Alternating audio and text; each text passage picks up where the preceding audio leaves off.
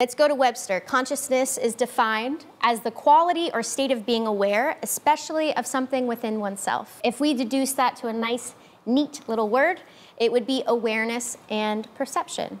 So we're going to talk about becoming aware and starting to perceive these tiny little things that are happening.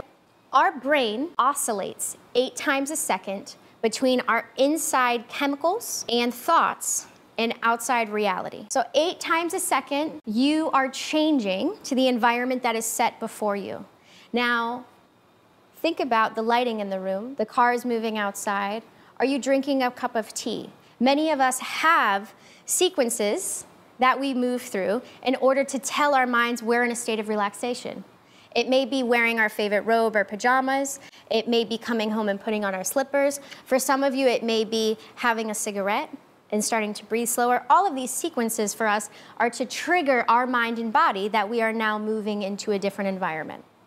I like to use the pyramid as an example of these orifices of perception. So our consciousness takes in information from different parts of our body, from the fascia, from our brain waves, from our breath and the rhythm of our breath, and from cymatics and our nervous system. And we oscillate between these different things and experience life. Let's get into that a little bit. So our awareness fluctuates. So go ahead and pick one of these optical illusions, whichever one you prefer, and try to focus on the very center of it. Now, it's been proven that your mind doesn't take in 100% of an object or 100% of a sound ever.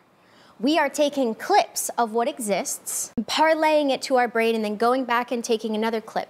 And in this oscillation, we experience illusion. This is just one example.